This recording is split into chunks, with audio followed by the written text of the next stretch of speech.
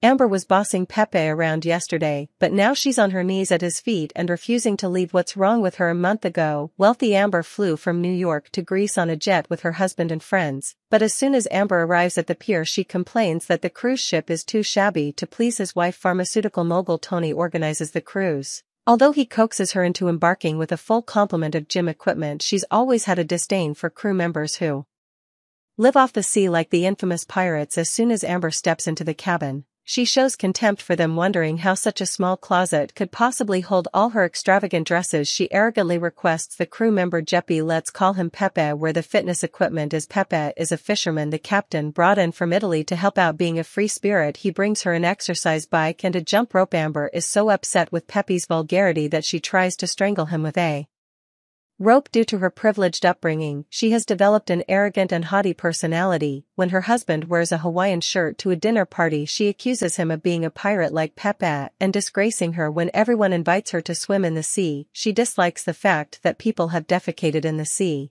and says they will drown. Pepe hands her a swimming mask and tells her to go into the sea and swim with the fishes. She criticizes him for being so ignorant that he doesn't even know that fish is the plural for fish. Pepe has never seen such a mean, ill-mannered woman. He grumbles to the captain, but the captain advises him to put up with it, do it for the money's sake. As the daughter of a pharmaceutical company owner, Amber has no sympathy for the poor or the disabled. She rebuts her husband, who criticizes the problems of capitalism with a straight face. She thinks blind people can't afford medicine because they're lazy, they could just go bake bread. Wow, that sounds like Marie Antoinette. Cruise ship attendants are like pets to her, so she doesn't care at all when these lowly crew members spy on her sunbathing naked. Poor Pepe rolls his eyes at this hard-hearted woman. He loves being whistled at or snapped at to be told what to do, but Amber can't even call him by his right name when she orders him to do something. Amber dislikes Pepe's coarseness, so she makes snide remarks about him every chance she gets. For example, when she rants at him for reheating her coffee and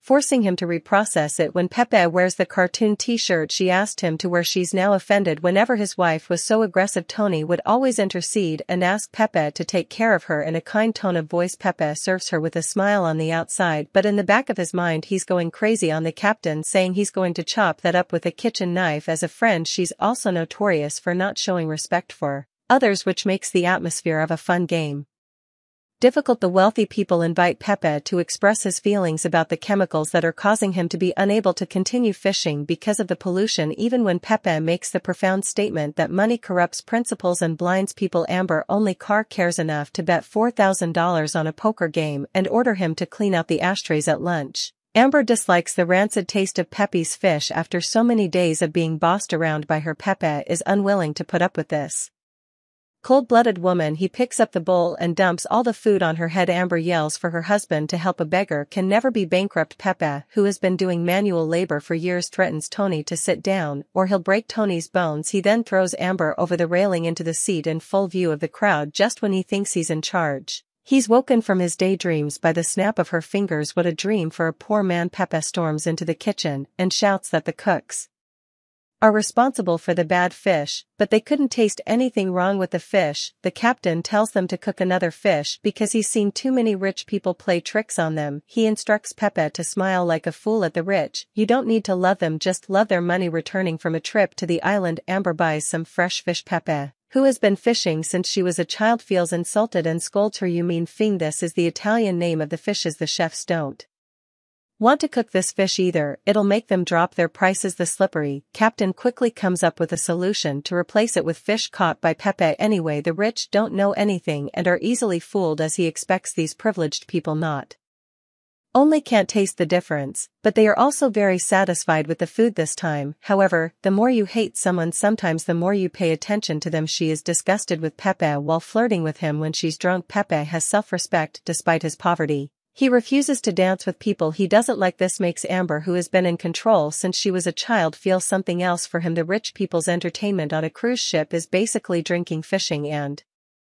taking pictures. Amber, who doesn't fit in, often walks around the ship alone. Over time, Pepe seems to notice the sadness in the eyes of this arrogant woman. That day, her husband and friends go to the island to visit the caves. Amber wakes up and orders Pepe to lower down the dinghy and take her to the island. Pepe advises her not to go because it's likely to rain later. Their argument is now decided by who has more money and power. Eventually, Pepe gets into the lifeboat and heads for the caves with the woman he loathes. Unfortunately, the engine suddenly breaks down. Amber first berates him for failing to fix it, then she insists that her husband will come to her rescue when he's done playing. After a day and a night at sea, they didn't wait for any help. Pepe drops his screwdriver while working on the engine, so he jumps into the sea. Amber wakes up to find him gone, thinking he's abandoned her, and anxiously calls out his honorific. When he discovers her timidity, she changes the subject and searches for tools in the big plastic inflatable bathtub. She opens a secret compartment and pulls out a gun. Pepe asks her to put it down for fear that it might go off when she hears that it's just a flare gun. Amber the pragmatist is dismayed. Pepe spends hours with a snorkel catching a very small fish. After ripping its head off, he immediately gives it to Amber, even though Amber doesn't like the fact that there's no rice wrapped around it. She can't resist the hunger.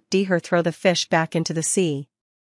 Without hesitation, Pepe is furious. Bune takes a lick. Amber accuses him of being too naive to understand the benefits of fasting. During the argument, Amber sees a boat in the distance. Amber tries to fire flare gun, but she doesn't know how to use it. Pepe anxiously tries to take the gun from her. The two of them fight so hard that the gun shoots into the inflatable boat. They spend the night in a lifeboat which is starting to deflate during a violent and stormy sea crisis. The next morning, Amber opens her eyes and sees land. She excitedly shakes Pepe awake and follows him to shore by hand paddling. As soon as Amber lands, she thinks she's been rescued. She immediately threatens to sue him with a lawyer. Pepe ignores her and instead climbs to the highest point to explore the island. He soon discovers that there's no civilization here because it's a desert island. Amber angrily accuses him of ruining everything and being useless.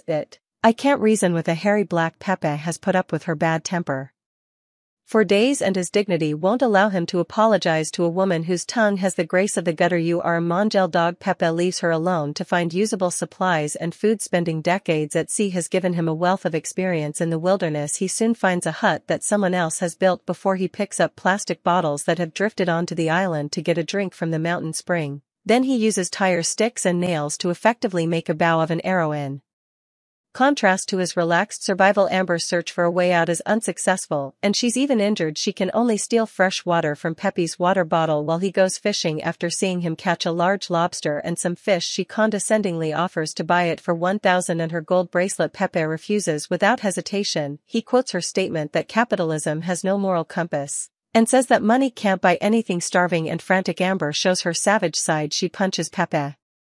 In anger, Pepe immediately slaps her in return. Pepe is still haunted by her scornful behavior and insulting language on the boat. Now he doesn't have to bow down to her anymore.